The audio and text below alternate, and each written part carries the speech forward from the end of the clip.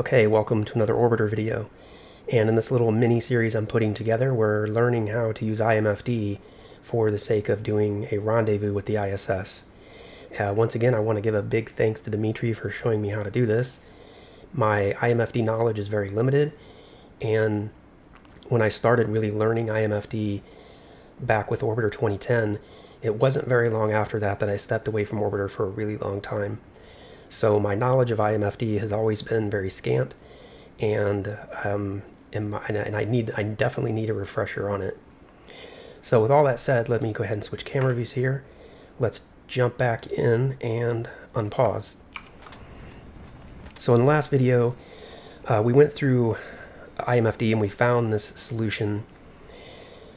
Our intercept time is in 16,520 seconds. Our eject time, the time that we'll actually do the burn, is in 13,740 seconds. When we do the burn, it's going to cost us 41.5 meters per second of delta V to do the burn, and then our intercept velocity is going to be about 42.57 meters per second for a total cost of about 84 meters per second. So that's pretty good. It took us a while to fiddle around with TIN, TJ, lock, unlock, TIN, TJ, lock, unlock. So let's see how long it takes to do this in TransX. And granted, I am a lot more familiar with TransX, but even so, I think you'll see that it's just much faster. Again, I'm not saying TransX is better. I'm just saying that for this particular task, it can be much quicker. So I'm going to switch to ships, put in my ISS. And I don't like that view, so I'm going to go to graph projection and change it to plan, or focus rather. And we're going to go to maneuver mode, turn on maneuver mode so we can create our hypothetical situation. And we know that we're going to have to raise one side of our orbit, so we're going to need some prograde. And just eyeballing it, I'm going to put in prograde until, let me see, where am I at? Until my hypothetical is out to that outer blue line, which represents the orbit of the ISS. So that is about, just give me 1 second to find that. That's too much. I've overdone it. So let me just take out some of that prograde. So it's about right there. So with about that much prograde, I can see I've raised the other side of my orbit. But now we'll fine tune it with our date. And again, we're not doing years, months, weeks. We just want minutes and hours. So we're going to go backwards to a ultra setting, and we're going to go forward in time until our closest approach is as low as it's going to get.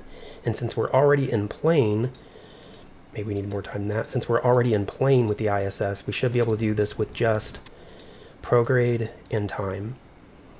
So just going forward, and so now we're at 9, so we get down to a finer setting. So now we're at 79 meters. We're done. I mean, yeah, I can fiddle around if I really want to dial in every last little, squeeze of meter, but with time, I'm not really able to improve it much beyond that. If I go to prograde and go down to a really fine setting, even finer than that, I might be able to just really dial in. But you can see, that's it. That's our solution, and we're done. And that took me, what, 40 seconds? Now, and there's one thing also that's worth pointing out. Notice that when we were doing our solution in IMFD, it never told us how close we were going to be to the ISS, whereas, TransX gives us this closest approach. We kind of just take it on faith that this maneuver that we set up over here in IMFD will indeed take us to the ISS, and it will. But it would be, I would like to be able, I wish it had something like the closest approach, but it just doesn't have that. And you can't use them. I was talking to Dimitri about this. Apparently, you can't really use the map program to tell you how close you're going to be to the ISS either. So with this MFD, it doesn't quite work the same way. So we don't have that information over here. And speaking of the way they work, they're almost like opposites. Because you'll notice with TransX, the way we put in our plan was by doing our velocities. In this particular case, we only had to work with prograde, but we could also work with outward, or we could work with plane change. And you'll notice that when we did it in IMFD, we didn't work with any of our velocities. Our velocities are calculated for us. And in fact, I don't even know, dv, is this outward? Is this plane change? I don't know. It doesn't tell you. But the thing is, with IMFD, we don't care. The two things we change in IMFD are when will we intercept, what is our time to intercept, and when will we actually perform the burn, when is the eject. So by changing the intercept time and the eject time, IMFD calculates all of those velocities on our behalf. Whereas with Transx, it's almost like the opposite. We put in our velocities in it, and then Transx tells us what our closest approach will be, and it's up to us to put in the velocities in the correct amounts and in the correct prograde, outward, and plane change in order to bring down that closest approach. And in this particular case, it seems pretty clear to me that Transx's method is just faster, and it's going to be about the same cost. Let's see, we have, let me see here. So in maneuver mode, if I look at my prograde, I'm about 46 meters per second on my prograde, and then my encounter velocity is about 67. So if I'm being hyper vigilant about dialing down my velocities as much as I want, I can still do that. I can get to this level. Here, yeah, we're a little bit more expensive. It's not hugely more expensive, but it is more expensive. But if I really want to work on it and dial down my encounter velocity, I can do that. So by putting in a bit more time, ignoring for a moment the closest approach, by putting in a little bit more time, I can see, that my encounter velocity is coming down. So let's have it there for a moment, and then I come over to, my prograde, and I make adjustments on my prograde. That's going the wrong direction. So taking out some prograde, let me take out a bit more.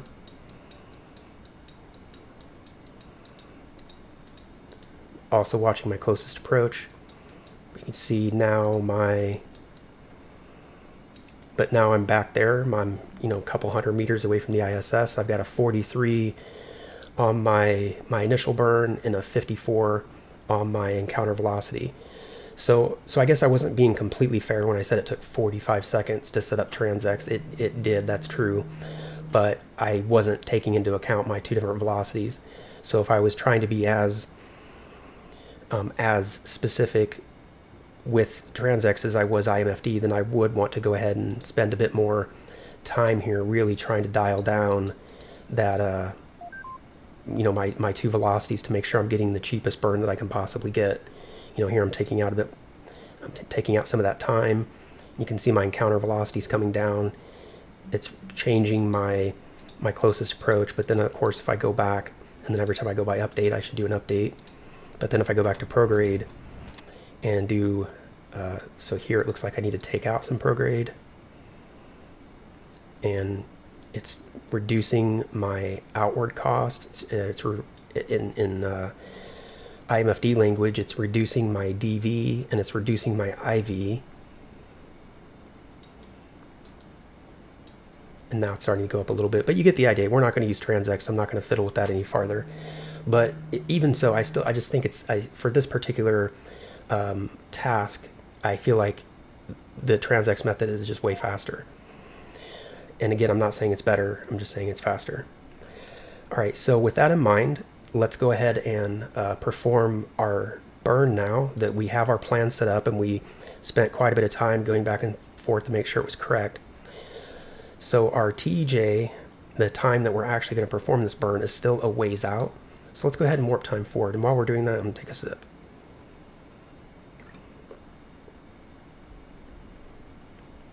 Let's go forward a little faster. And anytime you go forward by, thousands of seconds, it's probably a good idea to come out of time warp, maybe around 1,000 seconds. So somewhere around this time. And let's just double check everything, similar to how we do in Transx, just to make sure that nothing has changed. So we're at a 1x and we're currently unlocked. So let's just do plus minus and just see if anything comes down here. So adding in is hurting everything, so that's not what we want to do. So let's go backwards. And going backwards beyond that point is hurting everything, so that's not going to work. And let's just see, what about our time to intercept? Maybe if we change our time to intercept a little bit, we can do better than we currently have done, and that's not helping anything. So changing our time to intercept here is not helping anything. So that's good to see, because it tells me, you know, that just gives me the additional confidence that we have already figured this out to the very best of our ability. Okay, so now that we're only 1,000 seconds away, let's go ahead and bring up the burn vector, and we're going to press PG to bring up the other page and BV to bring up the burn vector. Now, to be a little bit more fuel efficient, what we can do is we can help the autopilot by bringing this plus sign into the center, because that's like our target, similar to like in TransX when we go to view target and we have to line that X up in the middle. So if I'm in rotation mode and I rotate just a bit to the left, and I can do this really cheaply by doing control, I just did 3 taps of control 1, so I'm just telling the vessel just to start inching its way over there. And then the one thing I can't ever remember is when the plus is below, do I go down or do I go up? Let me try to go down. Hey, I got it right. And I'm just going to wait a moment for that crosshair to get to the line. There it is on the line, and I'm going to kill rotate. Should have done that just a moment sooner. Just fix that, and there we go. And now I'm just going to put in a little bit of yaw in that direction and warp time forward. So we still have 800 seconds to our burn, so we have time, but we want to be careful. We want to make sure that we get all of this done on time. And we're really close now, so I don't want to wait any longer. So I'm going to go ahead and just put in a little bit more rotation just to speed that up, just to get that crosshair right in the middle. And now that we're all lined up, we can do AB for auto burn. And I want to point out, we did not have to line that up. IMFD will do it for us. It's just that if we think ahead, if we think 300, 400, 500 seconds ahead and use those little control thrusts to maneuver the vessel, we can save some delta V. And in spaceflight, the name of the game is delta V, savings. Now, there's something else I was going to say on that point, but I can't remember, so it must not have been important.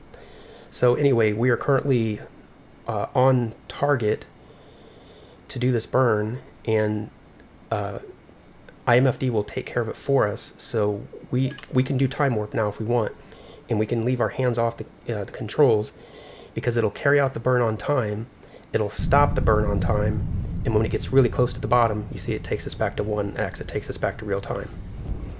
And there we are, that's the burn complete. Now I have no idea how close I'm actually going to be to the International Space Station, because IMFD doesn't tell me. I just have to take it on faith that it's going to get me really close.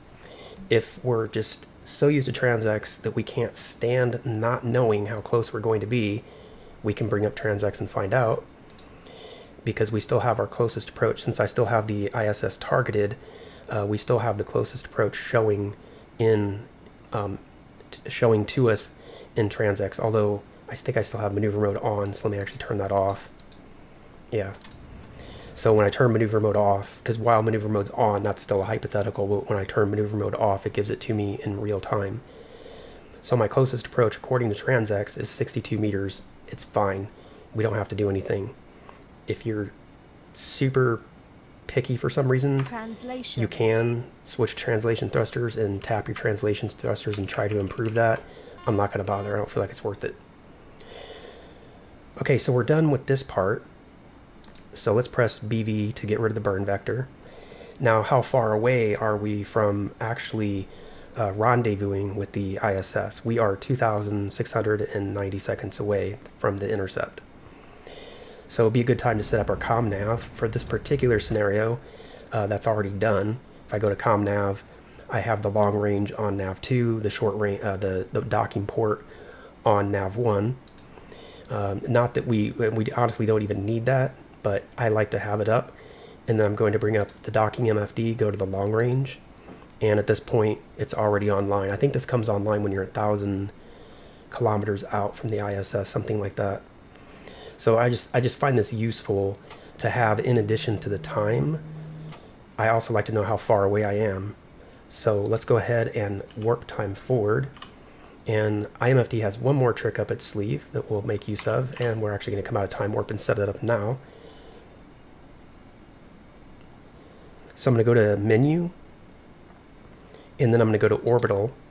And this orbital program has different capabilities within it. The first one that comes up here is to circularize. We don't need that because we're already in a circular orbit.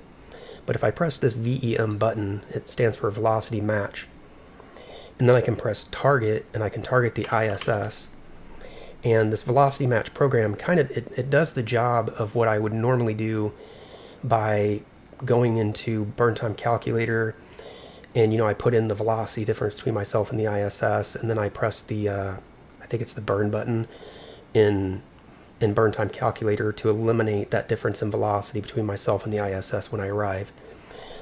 Velocity match will do that for us, and it's actually better just because we have less work to do. The only thing I don't know is when do I need to begin the burn. There's nothing I can put into the velocity match, at least nothing I know of that I can put into velocity match that will have it carry this out automatically and on time. So I do know that the difference between my XR2 and the ISS is only 40 something meters a second. Let's look at that again. So let's go menu, course. So our intercept velocity is 42.58 or 43 meters a second. I know just intuitively that's not much, and we only need a few meters to eliminate that difference, but if we don't know and we want to know for sure, we can go ahead and bring up burn time calculator. We're not going to use it for the burn, but we're just going to use it to tell us how much time we need or how much distance we need. So I'm just going to round up that number to 43, hit enter. So I need 45.2 meters of distance to eliminate that velocity. That's almost nothing. In fact, that's such a low number that if you waited until you were at that point, you would already be running through the solar panels of the ISS. So essentially, anytime we're under like about a kilometer away from the ISS, we can begin our burn, and we'll have plenty of distance still to the ISS. We'll have 900 meters. If we want to get in really low, we could begin our velocity match when we're just like 500 meters to the International Space Station, and then we'll break, and we'll still have like 450 meters to go. So let's bring up, and the time we have left, let's bring up the orbital program, and we have that velocity match already there. Actually, I went a little bit longer describing this stuff than I thought I would. So let me go ahead and pause, switch camera views, and I'll go ahead and make a third part to this series where we will talk about the velocity match, and there's a couple of other things we can look at when we get to the ISS. So leave a comment, like the video, and I'll see you in the next part.